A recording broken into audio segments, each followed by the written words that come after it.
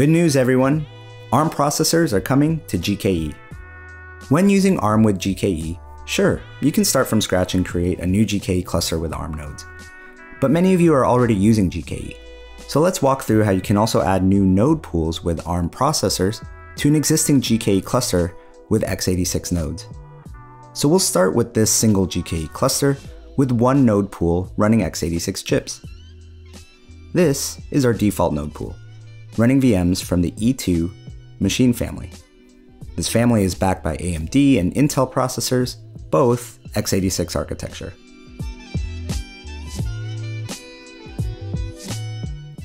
We can verify this by running a simple Go app that uses the runtime package in the Go standard library to read and return the underlying runtime architecture.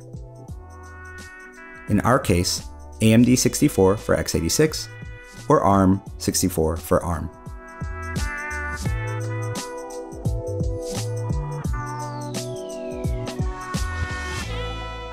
There's already one replica of an x86 version of this app running behind a Kubernetes service. So let's send a request to this external IP for the Kubernetes service. We can see in the response that the current architecture is AMD 64 or x86. This is our current application, our one pod replica. But now comes the tricky part. What if you're new to ARM?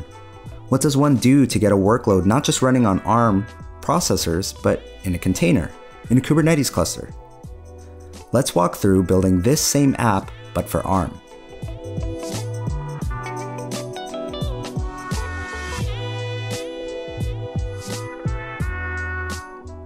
The first thing to notice is the GORCH, or Go Architecture, environment variable. We are now specifying ARM64 in this value. This tells the Go compiler what architecture we want to build for.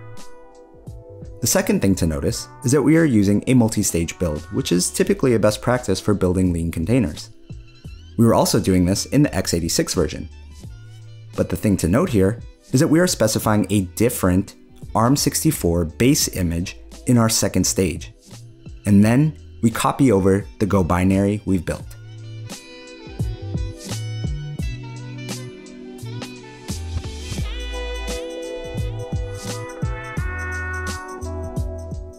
So we'll build this container image using this Docker file and push it to artifact registry. With the container image now built, now we have to actually make sure that we have ARM VMs ready to run our app.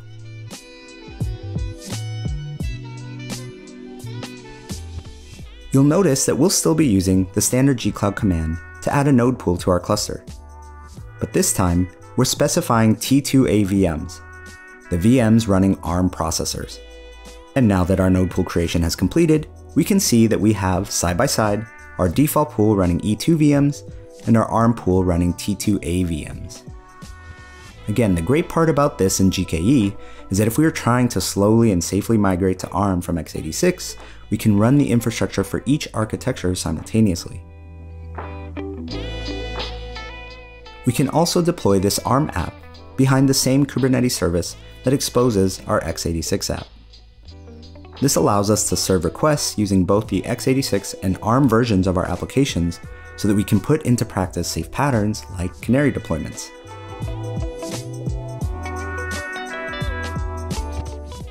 Now, let's deploy our ARM app.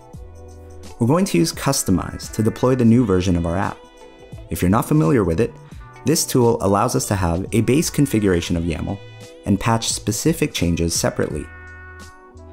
This gives us an easy way to see what we're changing when we deploy the ARM version of this app. The first is a matching toleration for the taint that we applied to the node pool earlier.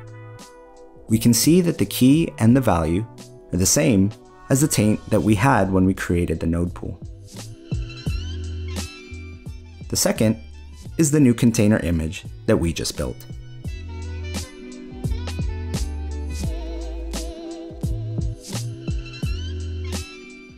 Okay, now let's actually deploy our app. We'll note here that Customize is integrated into kubectl, and the way we'll use it is we'll write kubectl apply -k and we'll specify where the files we just went over are.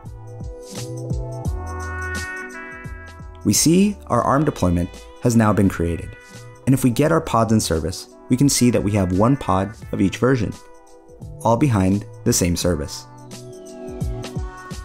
Now let's send some traffic to our Kubernetes service again.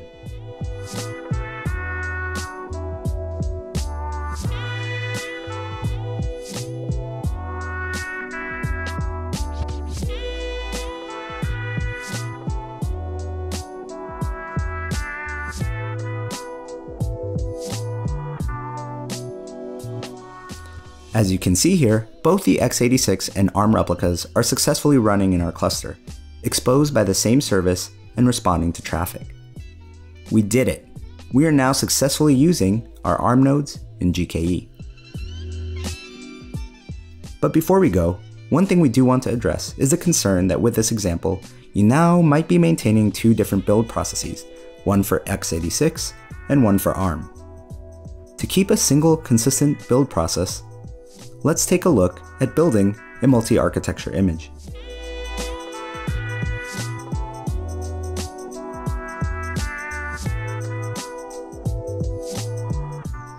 In this new Docker file that we have, notice that we are still performing a multi-stage build like we did earlier. Only now, we don't need to use an ARM base image in the second stage.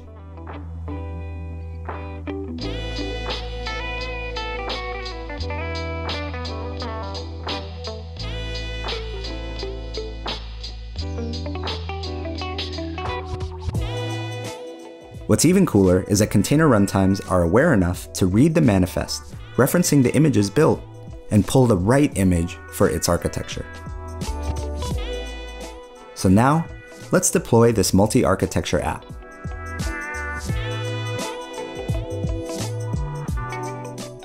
In this scenario, we deployed multiple replicas of this multi-architecture app, and we can see that some of them get scheduled to ARM nodes, and some of them get scheduled to x86 nodes. This helps us keep a single and consistent build process. Of course, there is the caveat that you may not be able to take this simpler approach if your app is using platform-specific functionality, or the language you're using might not be as friendly to cross-compilation like our Go app. Either way, hopefully this introduction got you excited about learning more about potentially building for ARM and using GKE support for ARM nodes to run your applications. My name is Anthony Bushong, Developer Relations Engineer here at Google. Thank you for spending this time with me. To learn more and dig deeper, check out the links in the description. We'll see you next time.